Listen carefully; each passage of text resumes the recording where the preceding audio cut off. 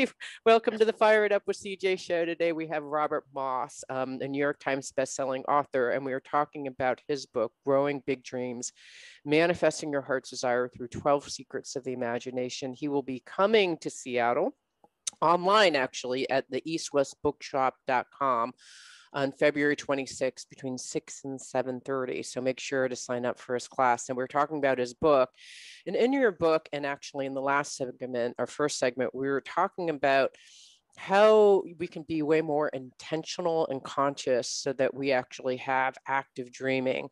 And in your book, you talk about things that you can do before the dream, like set up an intention, like I want to be healed, or I want to meet my soulmate, or give me a sense of what we can do. I would love to, like, what should we do before? And then there was in your book, what happens in the middle of the night as I get older? I almost wake up inevitably in the middle of the night. And that seems in some ways to be this wonderful liminal state that I can actually do a little bit of my own magic in there. So with dream reentry, but then you talk about like which side of the bed you're sleeping, all this like wonderful stuff. And then what would you do after you dream? Like I just jump out of bed, I tell my husband, and then the dream kind of like flows into nothingness by the end of the day.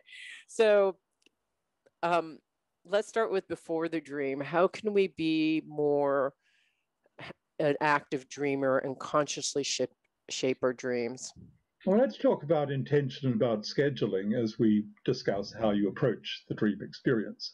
You can set an intention of any kind for the night. If you hadn't been remembering dreams at all, which is the case for a lot of people in our society, your intention might be as simple as I'd like to have some fun in my dreams and remember. Notice I inserted have fun. I think just saying I'd like to remember a dream is a bit boring. I'd like to make it a bit juicier than that. So if you have not been remembering dreams, your fundamental intention might be to start remembering. We'll talk about scheduling in relation to that. If you are a dreamer who remembers dreams and maybe has a practice of recording them, and by the way, until you start keeping a journal of your dreams, you'll never be very successful as a dreamer. It is your most essential tool. Your own book, your own dreams, your own diary, writing something down. If you are in the habit of remembering dreams, well, then you can start playing around with some really interesting intentions. You can be very brave and say, show me what I need to see. I mean, that takes courage. You might be shown something you'd really rather not see. You could make it a very general, generous, life-affirming intention, like I ask to be healed, or like I open myself to my creative source. Or if you're a writer or a storyteller, you could say, I'd like a new story that I can bring. I often ask for that because I'm a storyteller, essentially, one mode or another. So I often say, I'd like a new story. Or I might say, I'd like to go on an adventure and bring back some souvenirs. I mean, because I recognize that dreaming might be traveling. And by the way, in the shutdown period of the pandemic, this is one of the great things about dreaming. We can travel without leaving home, and we can be as social as we like, and we can do it any night. So when I set intentions, they're often travel intentions. I'd like to go somewhere new. I'd like to meet a friend in Paris in that great restaurant tonight, and memories. So setting a juicy intention is part of it. You can do that. But you've also got to think about scheduling. Okay, maybe you haven't been very successful at remembering dreams. Well, relax. Don't be hard on yourself. When you wake up, and it might be in the middle of the night, most people wake up sometime during the night. They might think it's just about going to the bathroom, and they might find they're awake for a while. First of all, try not to jump out of bed straight away. If you have to run to the bathroom straight away, well, try and multitask or do two things at once and see. Your bed, yeah, that's the easiest thing. Bring back the dream while other things are going on, because you want to stay close to the dream place for a while if you can, and don't say you've got nothing. Sometimes we wake up and we think, I've got nothing. Okay, fine. Well, it's not fine. Just think about it. You might have a little something. It might just be very wisp-like. It might be just a breadcrumb, just a little fragment. Be kind to your fragments, whether you're a prolific dreamer or not. I get a great deal out of tiny little snippets from dreams. It might not seem like much to begin with, but you write them down, you think about them, you walk around them, things start coming back. And if you've not been remembering dreams at all, or not much, this is precious advice. Be kind to your fragments. Say to yourself, I might have something. It might look like nothing compared to someone else's tremendous social adventure or their epic drama or whatever, but you got something. You probably do. And now if it's the middle of the night, which is the stage when you're finding yourself awake more and more, Don't kick yourself saying I'm awake. Don't think you just have to go and watch TV or get back to work. Make part of your middle of the night activity the effort to just lie in bed in a relaxed position, practicing horizontal meditation. You're just lying in bed.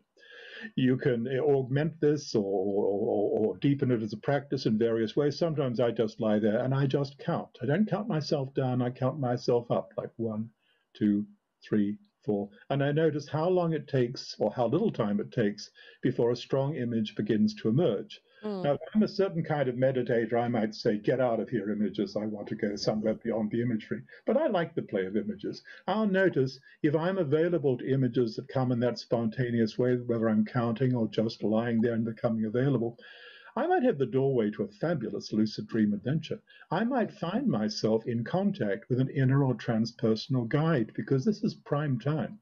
The contact with intelligence is beyond the ordinary mind, and that's been recognized in many traditions. I might find that I'm seeing the contents of my mind that I wasn't aware of, whether it's the shadow side or aspects of myself and my personal symbolism that haven't been in full consciousness. All sorts of other things happen. It is an effortless introduction to a yoga of consciousness on a very practical, universal level. You don't need any particular mantras or funny words or disciplines to do it. All you need to do is to practice being available on the cusp between sleep and awake. Practice relaxed attention, attentive relaxation in that state.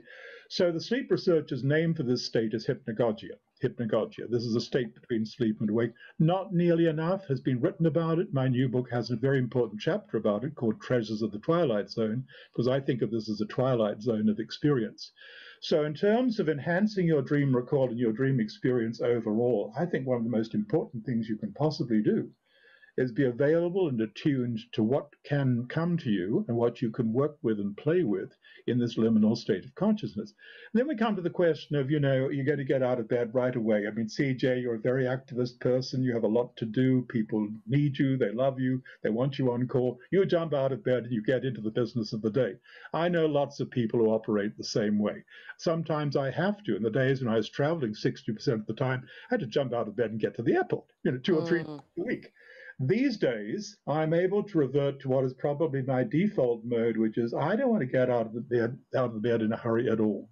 I want to linger in bed. I want to see if the last dream stays with me or comes back to me. I want to see what rises and falls again. This is now technically the hypnopompic state. That's when you're coming out of sleep back into the waking world. And it's another phase of this liminal zone of becoming available to images and imagination. And if you want to be a lucid dreamer, by the way, the easiest way I would suggest is to become lucid in these states and stay lucid. That's easier than remembering to look at your hands in the sleep state or something like that. To start out lucid and stay lucid. And this liminal state of consciousness is beckoning you to try that out. You talk about it in your book as dream reentry. So when you go back into the dreams, what is your intention? So you talk about like maybe having fun, maybe doing some healing. Are those the possible things that you can do during, or problem solving? Like, what is it that you're trying to do when you re-enter? And how do you, and I'm sorry, this is just like really a tactical question. So I now have a dream notebook where I'm jotting down when I wake up what the little fragments were. I now need to use the restroom. I then come back, or the loo, I don't know what you call it. So you go back, and then I'm trying to get myself back. I'm counting up and getting into the state. Then I'm having these new images. And like, how am I going to remember to write these down? Am I like having these images? Am I writing down my new images? How does that whole tactical sequence work? Well, you've asked 6 excellent questions. I'm tempted to go with the last one first. Waking nightmare for you. Okay. We need to come back to the first one big time, okay. But let's take the last one first. It is about